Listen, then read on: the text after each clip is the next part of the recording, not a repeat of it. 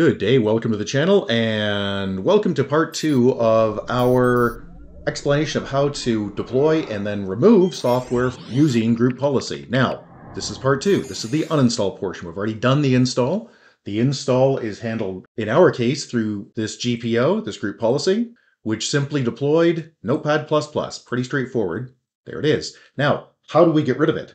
Well, there are 3 ways to uninstall Notepad++ now that it's been deployed through group policy. The first is to simply right-click on it and select All Tasks, Remove. And that will not only uninstall the software from our client machine here on the right, but it will also prevent it from reinstalling through group policy in the future. So let's show you that. I'll click Remove, and we have a choice. Immediately uninstall it, or do we want it to stay on the computers, but we don't want to have any new installations? No, I want to remove it. So I'm going to click OK. Gonzo. And let's go over to our client computer, and we can wait a while for this GPO to hit this machine, but it's going to require restart because it's a computer policy, not a user policy. So let's click Restart, and we're back. So let's take a look. Let's click Start, and type in Notepad, and it's not there. Now, keep in mind that I actually did take, several minutes here, and I actually rebooted twice. Once to have it grab the policy, once to have it apply the policy.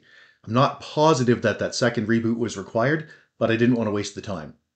But we can see here that it is in fact gone. Okay, the second way to uninstall Notepad++ or any other piece of software that's been deployed through group policy is to remove policy from the computer group, the OU, the organizational unit, in question. So let's take a look here and we'll go through it. Now, to show you this, I obviously have to redeploy Notepad++. So I'm going to skip through this very fast. I'll just speed it up. And this time I'm going to check that box that says uninstall this application when it falls out of scope. Now, as I said in the previous video explaining how to do these deployments, this checkbox can be added at any time. So if you've already got something deployed and you did not check this checkbox, don't sweat it. All you have to do is go into the policy, turn that checkbox on like I just did, click OK, wait for the policy to be applied to all of the computers in question, or users as it may be. Okay, to make this work, let's reboot the computer again, get that policy to take hold and to have it install Notepad++. And we're back, and you can see that my test machine on the right already has Notepad++ installed. And so let's continue with the second way to uninstall the software. And that was to go into the GPO and make sure that this uninstall this application when it falls out of scope of management is checked. And it is, so I just click cancel there. Now let's get this out of scope. And how do you do that? Well, it's not very challenging. Go into your group policy management and say, yeah, I don't want that policy to apply to these computers anymore. So I'm just going to right click on it, delete. And of course, that's not going to delete the GPO.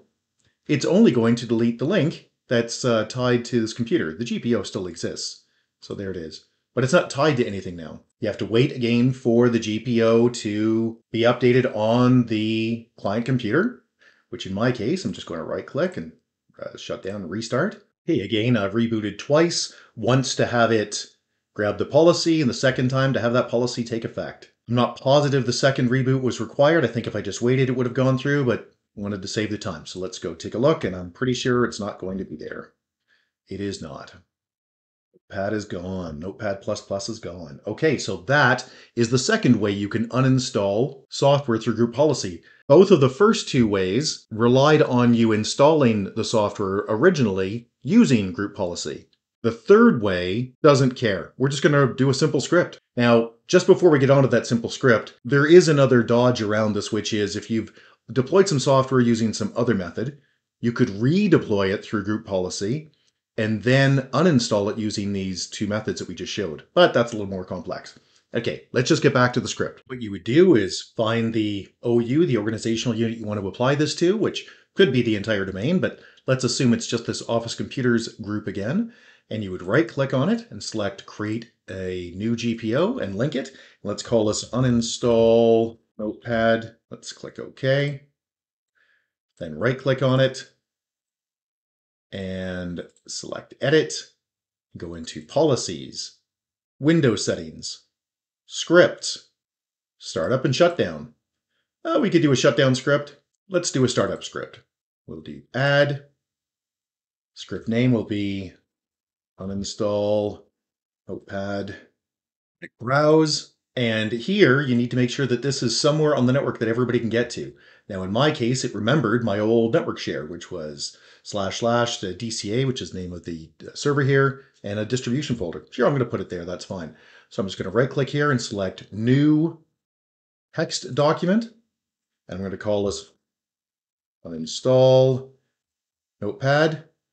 And I'm going to rename it to BAT. Now, this game could be a PowerShell, could be whatever else. I'm going to use batch file. And right click on that, select edit. It says, hey, we're not really sure who did this. Yeah, that's fine. There. That is the uninstall in the command for Notepad++.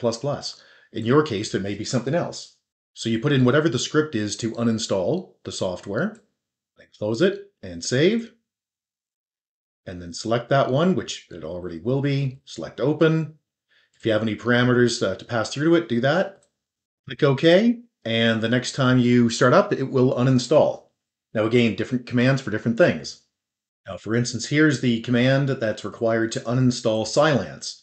So it's MSI exec, which just calls the Microsoft installer. X means uninstall, the specific GUID of Cylance protect, and then /quiet at the end. That's it. Hey, if you like this video, we'd really appreciate a big thumbs up. Subscribe's also always appreciated. If you have any questions or concerns, two things. One, you can always get a hold of us directly at www.urtech.ca.